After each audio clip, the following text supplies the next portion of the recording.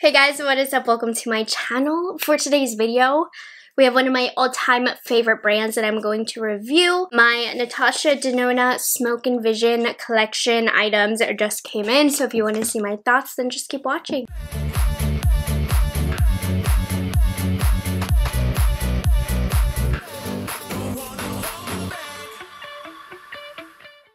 Hi guys, if you're new here, my name is Morgan. I am a product knowledge enthusiast. I just love knowing anything and everything about all the new makeup on the market and sharing my thoughts with you guys. So Natasha Denona's newest collection has arrived, pretty much available right now everywhere that Natasha Denona can be found. The Natasha Denona website, Beautylish, Sephora. I think I saw a lot of other retailers that you can shop from internationally as well, but those are the main ones that I shop from. I ordered these from the Natasha Denona website. There's something easy about a nice pre-order. The shipping's really great. I did pay for expedited shipping. Don't recommend that. Just because I have a channel is the reason that I pay that much for shipping. Now in the collection, it looks like the eyeliner is a part of it. It is the Macrobade liquid liner. This launched previously a couple weeks ago, but it is considered a part of this collection. Very weird that it's separate, but okay. In the collection, there are a lot of eyeliners, a liquid liner, 3 pencil liners, and 3 different colored gel liners. There also looks to be a brush, which I do not have, and the eyeshadow palette, of course. You can purchase the entire collection from the Natasha Denona website for $160. It looks like the full value is $213. I didn't bother buying the whole collection, but I do have a piece of each formula to be able to experiment with today. Before we get into the individual items, let me show you what I chose. So of course I got the mini Xenon palette that we are going to be playing with. I picked up one of the Macrotech eye crayons. So there were 3 shades. It looks like there's a brown shade, a burgundy shade, and a black shade. I love a good brown liner lately, so I only picked up the brown. I'm not gonna lie, I don't think I'm going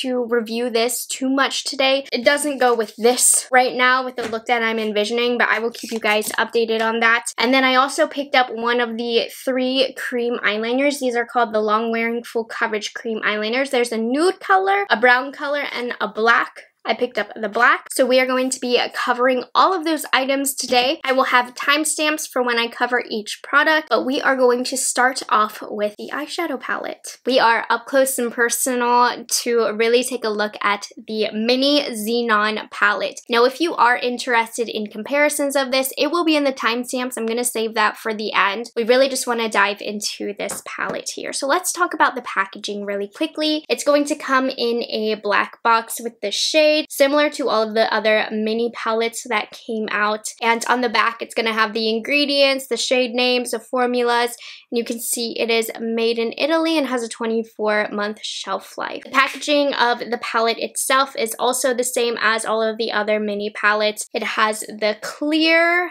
top, which I really like that you can see the colors, the black background, and then you have your 5 shades. I really like this packaging. I think it's nice and sturdy. It's nothing too fancy. This is $25, which is a great deal if you want to try the Natasha Denona formula. The price per gram on this isn't the best. However, it is not going to hurt your wallet to pick up. And for me, I like small makeup.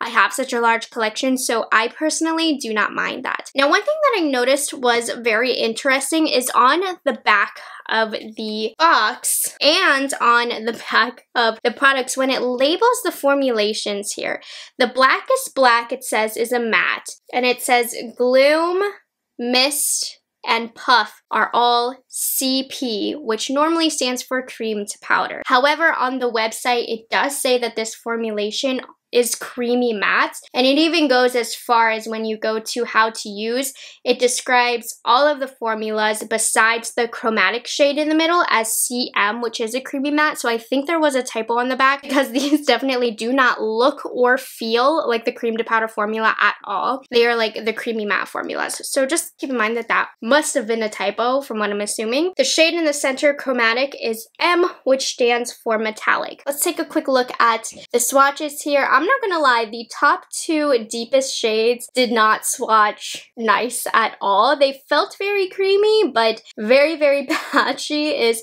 how they swatched. Now, my suggestion with these types of shades is typically they are pretty hard to work with. They have such a deep opacity to them. They can be hard to blend. My biggest tip for you is to work nice and slow, little by little. If you put down too much color from the start, you might run into trouble. So use a light hand. Don't be too heavy-handed with these types of shades.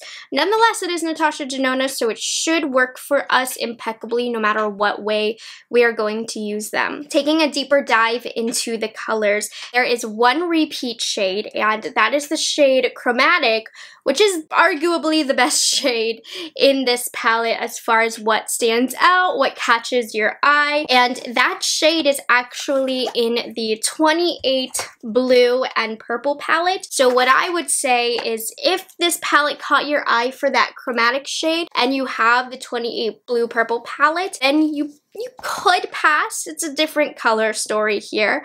Because these four shades on the outside, let's be real, they aren't the most unique. However, this palette is supposed to bring you Natasha Denona's signature smoky eye look with ease in a nice little compact palette. But I did want to show you that repeat shade. JK, I totally lied. There is another repeat shade, but it's a black. So this is called the Blackest Black. And if you watched yesterday's video, which was a Natasha Denona haul, I actually did get the Blackest Black matte individual shadow, and I can tell you right now, they are not the same. First, going back to chromatic, the top shade here is the new chromatic. The bottom shade here is the chromatic in my 28 pan. There's a couple year age difference, so the one in the Xenon definitely feels fresher, a little bit creamier, whereas the one in my older palette, maybe not as creamy, but that definitely has to do with age. They look the same. I did want to mention, I told you, this black does not swatch very nice. So I'm gonna do 2 twirls. Look at that. Not very nice.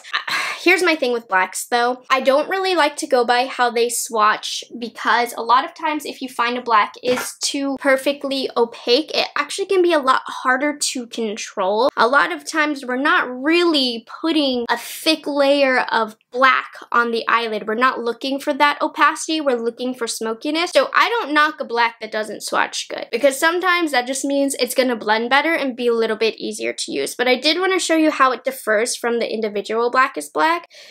2 swirls, completely different. You can see which one is the individual. I even did a second swatch and you can see it kind of peeling up. It is not swatching good. They are not the same formula, so just keep that in mind. The individual black, it feels better. I'm still pretty new to this, so I can't compare more, but yeah, got that out of the way.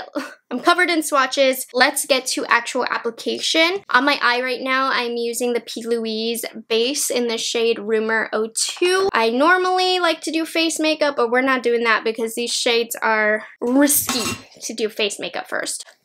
I have given the base some time to dry, so it shouldn't be too sticky. We're gonna start off with Puff, which is that creamy matte. You can see we did get some fallout here. This is a Tom Ford number 11 brush. You can see this does have some pigment, so you can definitely use this all over the lid depending on what kind of look you want to get. I love this. I mean, this was definitely a needed shade in this type of palette, and it works great just to highlight that brow. If you're looking for a look that's going to blend very easily, you don't need to build too much opacity up. I would recommend lightly running it all over the lid. That probably will help those deeper shades blend a little bit easier. Next, we are going into Mist. Mist is just described as a light gray, and by the way, that Puff shade was described as an off-white. So it's not a pure white, but this light gray shade is, again, a really great base to really work these shadows out. I like how this is a monochromatic palette. All of these are going to work well together to create a cohesive, well-blended look. This color story is not going to be for everybody. I mean, these are pretty intimidating colors that don't really get worn too often, so I can see a lot of you passing on this. I personally wasn't jumping for joy when this palette first launched because it has been done before, but I think it's nice that Natasha Denona did come up with this color story for her line because it is essential colors for a good cool-toned classic smoky eye. Next up, we are going to head into Gloom. This is a medium dark gray.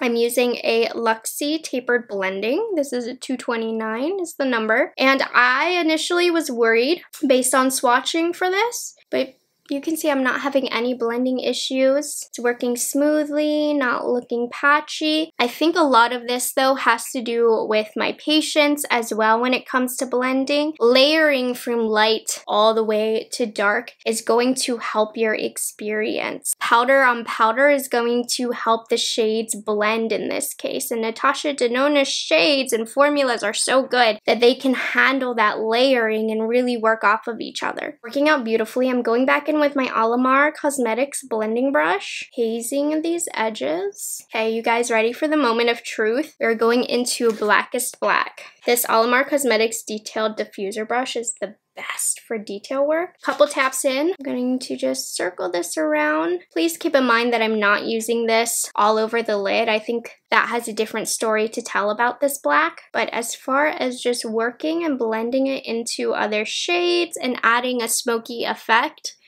you can see it's working beautifully. I mean, I have nothing bad to say about how these shades are blending. The only problem I could potentially see you running into is if you put this black down all over the lid. I think that might translate more like this as opposed to the blend that we're getting here. Okay, I'm gonna take my very first blending brush, get a little bit of the light gray shade, work the edges out. Use some W21 brush. Going into Chromatic. I just wanted to show you how it applies with a brush. I do prefer fingers. Natasha herself does recommend fingers as well, but you can totally pick up a lot of the beauty. And this is definitely the best shade in the palette. I mean, this is what's gonna make the entire palette, the entire look. It's beautiful, it's glittery. This is a classic Natasha formulation. Absolutely beautiful. And the glitters are gonna get everywhere if you choose to go in with a blending brush after this, but it's worth it. All right, I'm going to do the rest of my face and then we'll be back to finish the lower lash line. Okay, that was fast. Face makeup is done. What I did notice from fall is there wasn't much. Now keep in mind, I was always tapping off my brush. I prefer to go in little, less is more. The only thing that really I felt like needed cleanup were the glitter particles and the glitter fallout. So I did want to get that off the eye before I put my complexion products on, but pretty good with the fallout. I think it would be a different story if I went a little bit heavier with the deeper shades, but we're going to move on to the lower lash line. This is going to be super quick. So we're going to take some of Mist very quickly. I really just want to focus this on the inner part of our lower lash line just to keep things nice and bright. Well, as bright as it could be. I'm going to use the same brush, which is a BK Beauty 207. We're going to go into the medium gray here. Tap off your brush. Be careful. This is very pigmented. I'm just going to place that outer 2/3 of the lower lash line. Love this. I'm going to take a blending brush and just kind of soften the edges. Taking my Eyeliner brush, we're going into Blackest Black, which is not the Blackest Black, by the way, and I'm putting this in the outer third of the lower lash line.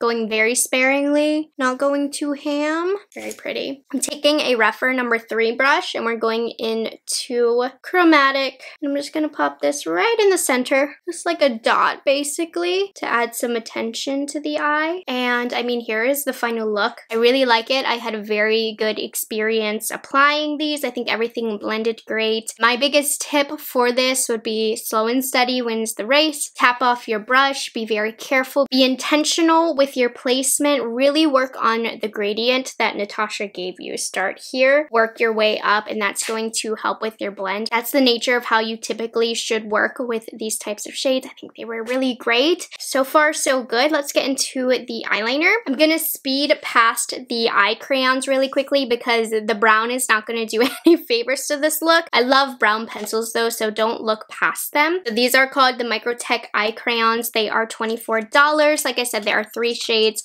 There is a burgundy, a black, and the brown shade that I picked up. Taking a look at the brown box that it comes in, which it will match whatever color you ended up getting. This has an 18-month shelf life and is made in Italy. Based on my swatch on my hand, very creamy, very pigmented, super opaque. It's been on for about 5 or so minutes. Not moving at all. My hand looks a little bit gray and sickly because my makeup remover to get the swatches off dried out my hand. But look at that. Is it gross if I lick my finger?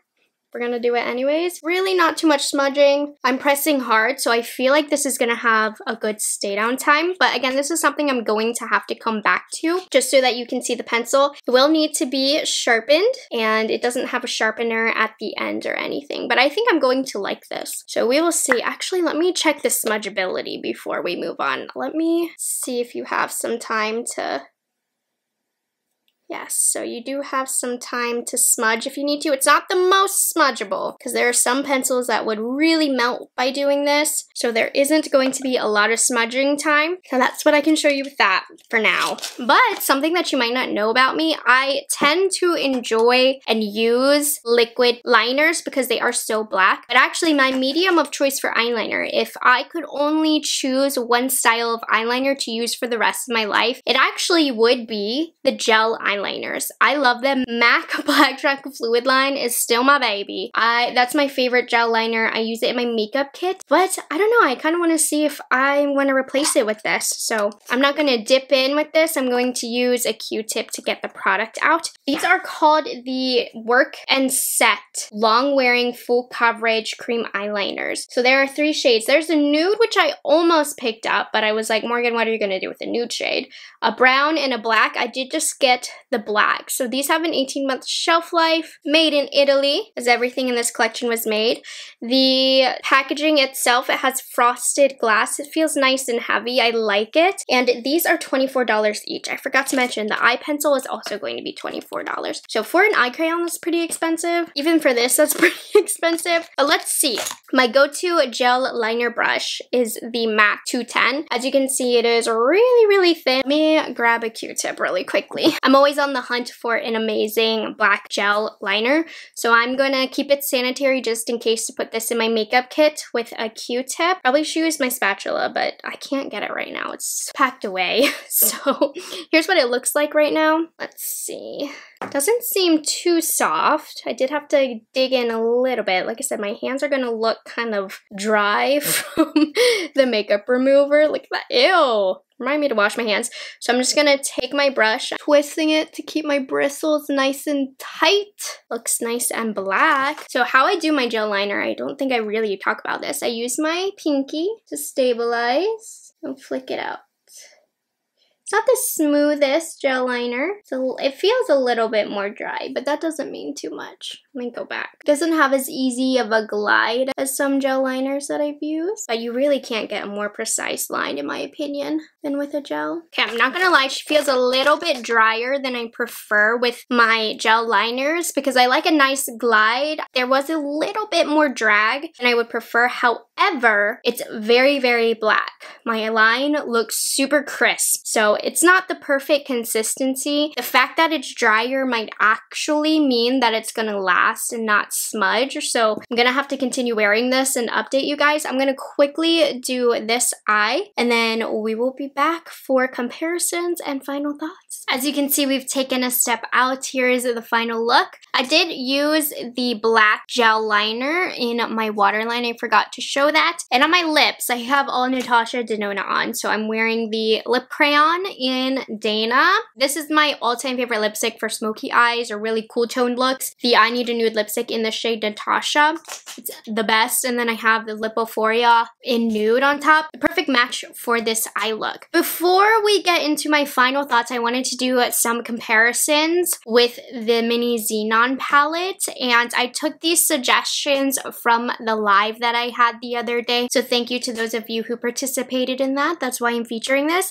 Okay, we're gonna go in first with this one. I didn't think was gonna be super close, but I wanted to compare it with you. This is the Theory Chroma palette from Viseart. It's the same color story. Obviously, it's that gray, smoky kind of palette here.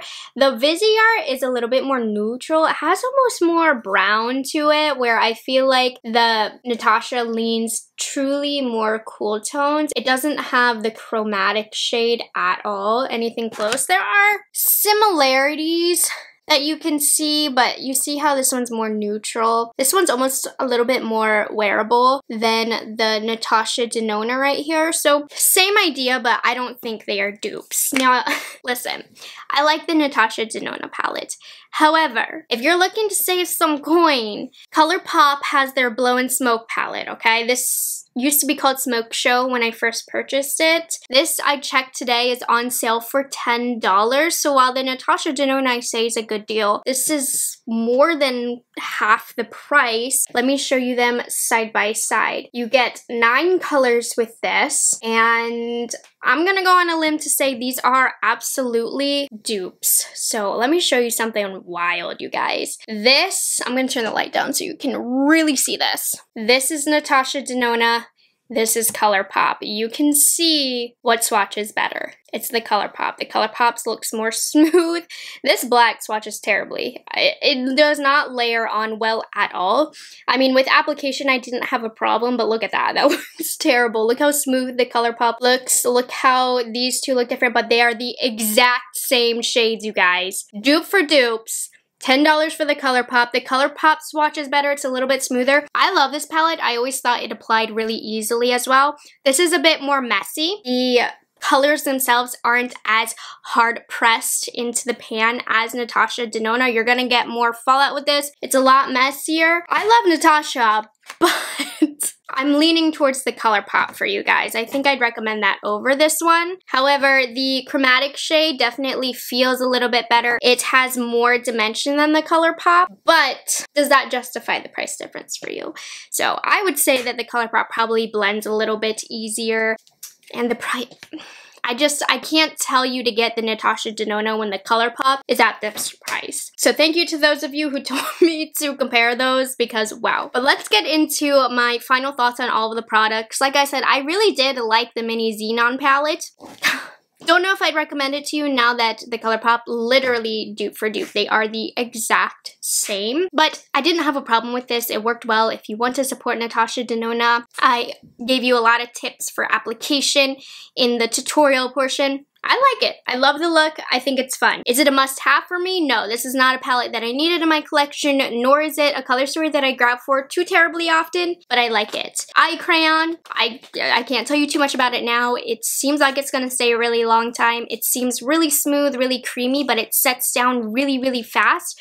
So this is something I'm gonna have to keep you updated on. This guy as well, the gel liner, it's more dry than I prefer. I find that with my MAC Fluid line, it just glides across the eyelid. This one does have a little bit of drag, so I don't know that this is one I want to put in my makeup kit because I love the drag on my clients. It just makes it a lot quicker for application. However, she's very black, very, very, very black. So if you're looking for a true matte, intensely deep gel eyeliner, this is great. So far, it's doing well on the waterline as well. If I notice anything weird with wear, I will put it either in the description box, on here, somewhere. You'll find it. Now, what I didn't talk about that is also in the collection is the Macro Blade Liquid Liner. I like how this wears. However, I find it to be a little bit too liquidy for me. I find that it seeps into the lines when I apply it to my eyelid, and just too much product comes out for me. I don't feel like I have the most control. However, it's very black and it wears very well. It's just application I'm not the biggest fan of.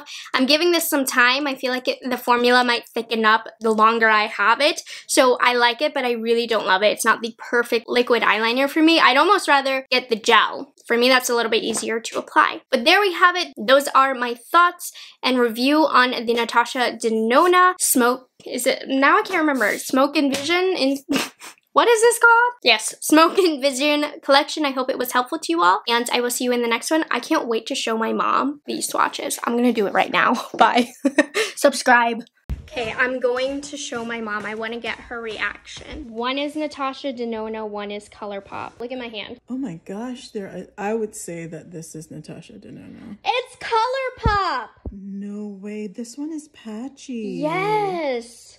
It applied fine, but if you're just going for swatches, right? Don't they look exactly the same colors? They're exactly the same colors, and this is swatching more smooth, dense and smooth. What about application? The application was really good, but the ColourPop application is really good too. Oh dear. Yeah.